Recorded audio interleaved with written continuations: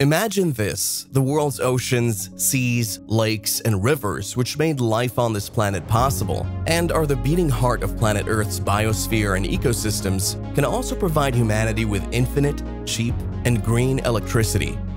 Every day, humanity wakes up to new innovations in the green power sector. Most of these innovations are related to solar and wind power. However, in recent years, we've been hearing more and more about ocean wave energy. Sadly, this sector is not actually new, and inventions for the effective utilization of water movement in the oceans, seas, and massive lakes for the production of green electricity has been around for a while, but are not implemented on a large scale. The ocean currents, waves, and tides never stop, and combined can produce more than enough electricity to power the entire planet. Interestingly, America's coastlines alone could generate up to 2.64 trillion kilowatt-hours of energy using today's technologies. This means if the technology is improved, that amount could be doubled with even fewer coastal wave farms. Today we're going to look only at wave energy and how it alone can provide the world with more than half of its energy needs.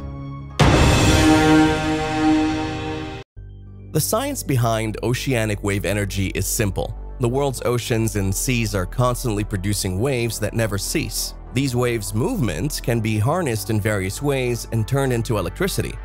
It's an infinite source too, because as long as the Earth continues to travel around the Sun and the Moon around the Earth, waves will continue to be a viable source of kinetic energy.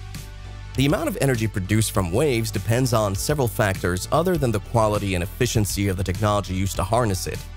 Things such as the wave's height, speed, length, and density. Even though these factors are unpredictable, still, even the smallest waves can produce electricity. It's similar to how wind and solar power are dependent on factors such as wind speed and the amount of sunlight. Unlike solar power, which cannot be harnessed at night and during winter while clouds block the sun, and wind energy, which stops in the absence of winds, wave energy rarely stops and actually increases during winter and harsh weather. In terms of physics, the oceans and seas have a lot more potential energy for capture than the wind, because potential energy is calculated using mass and velocity. Thus, oceanic waves have more potential to transfer more energy since water has more mass and is denser than air. In recent years, major improvements in the technologies used to harness wave energy have been achieved. So let's take a look at some of these amazing inventions.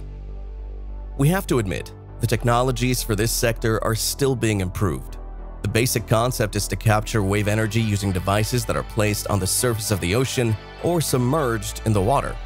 These devices are simply designed to move with the motion of the waves and convert the kinetic energy of the waves into mechanical energy, which is turned into electricity via generators. These devices, which are placed in groups, represent what are called wave energy farms that are connected to the power grid. The great news here is that more than 50% of the world's population lives close to coastal areas. Hence, it's easy to connect such farms to the power grid. There are several methods for harnessing wave energy, including placing electricity generators on the surface of the ocean, utilizing the up and down motion of waves to power pistons and turn generators, using submerged buoys, using submerged panels, using oscillating water columns that use waves to move air to move turbines, and using floaters that are attached to existing structures such as breakwaters, piers, or jetties to capture the energy of ocean waves. Some of the most recent advancements in the field include buoys that float on the surface of the water and are anchored to the seabed. These buoys contain power takeoff systems that convert the motion of the waves into electricity, which is then transmitted to shore via an underwater cable. Other types of buoys are connected to pumps that drive high-pressure water through onshore turbines, generating electricity. There are also buoyant structures that oscillate in resonance with the incoming waves, driving a power takeoff system that generates electricity. And there are also systems that use submerged panels to capture the energy of ocean waves. The panel moves back and forth with the motion of the waves, driving a hydraulic piston that generates electricity. There are also advancements in fixed floater systems, which consist of floaters attached to existing structures, such as breakwaters, piers, jetties, or anything that is smashed by the ocean waves regularly, to capture the energy of ocean waves. The floaters move up and down with the motion of the waves, driving hydraulic pumps that generate electricity. And of course, China is ahead of everyone else. They recently installed a very innovative 6,000-ton energy wave converter called the Nankun Mobile Power Bank. This amazing machine can generate up to 24,000 kilowatt-hours of electricity per day, which can feed more than 3,500 homes with electricity. This new invention represented a major leap forward over older, smaller kilowatt-scale wave energy devices. The system is being replicated and distributed to remote coastal areas and islands that are just too far from the main Chinese power grid networks. Additionally, it's being used for blue economy projects that also tend to be in isolated remote coastal areas or very far from the shores. The Nankun device consists of a semi-submersible platform, a hydraulic system, a power generation system, a control system, and a mooring system. By absorbing the waves from the semi-submersible platform and utilizing their energy through the independently developed energy conversion system, the device achieves a three-stage energy conversion from wave energy to hydraulic energy and then to electricity. Needless to say, this device and other technologies are constantly evolving and improving. However, some serious obstacles still need to be effectively tackled. Developing, testing, and deploying new wave energy devices is a very difficult process, and the reasons are obvious. The number one obstacle is the ocean itself. Oceans are constantly moving.